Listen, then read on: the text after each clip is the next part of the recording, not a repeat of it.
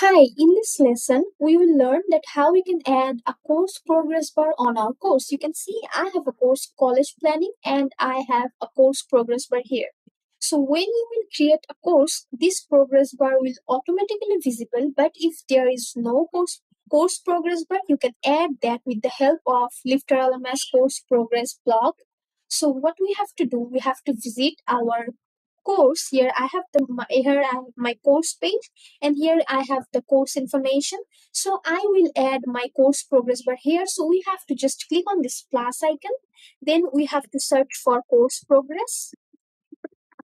So here you can see the course progress. So course progress bar help user to see that how percentage they completed the course.